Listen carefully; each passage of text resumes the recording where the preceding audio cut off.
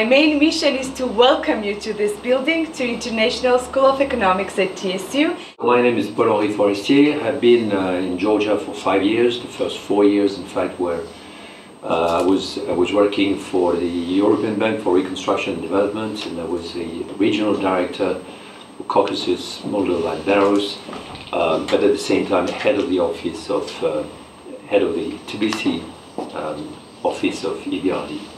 All those who may be interested in project financing or development financing, which would be one of the elective course, it's very important to know something about the essentials of banking, as it is important to know what Jean-Frédéric would be teaching, which is accounting, as it is important also to know how to price an asset.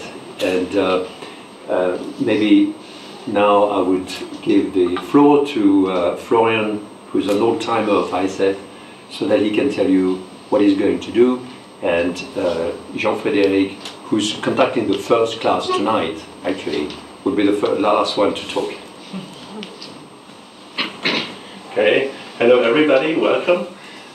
It's cool, I think we're almost complete. I think not so many people are missing now.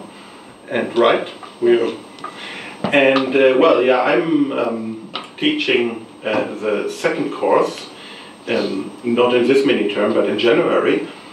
My course will be concerned with, among other things, discounted cash flow valuation. That's a very powerful tool which you can use both for investment purposes. You can use it as a criterion to decide which investment projects to implement and which not. But you can also use it for your personal financial decisions. So if you have a question like, how much money do I have to save today, or what percentage of my income do I have to save every year, so that when I go to retirement I have enough money to live for 20 years, like such a question, you can also answer with this tool. So then in the course we will also do some capital market theory. And I'm, unlike my colleagues, I'm the only one who doesn't have a practical background. I'm coming from academia. I mean, they also have an academic background, but I don't have a practical background. They have both, right? You know, the only practical thing I have done so far is to invest my own money at the stock market. And yeah, well, that's what I'm talking about now. I managed to about double my invested money every year in the last years. Now you might think, wow, I'm really rich, right? But as you will learn in the course, it all depends on where you start.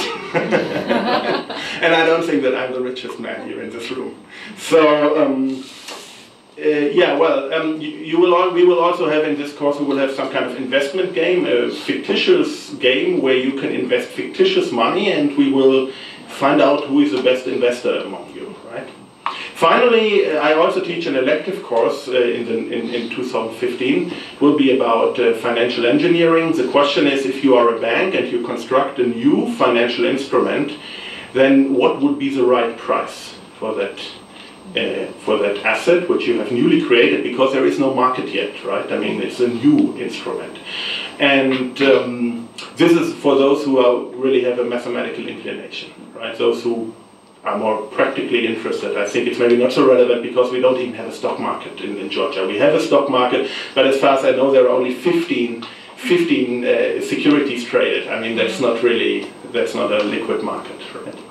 Okay. I think, you know, it's always very hard to summarize things, and I always like this quote. It's a French.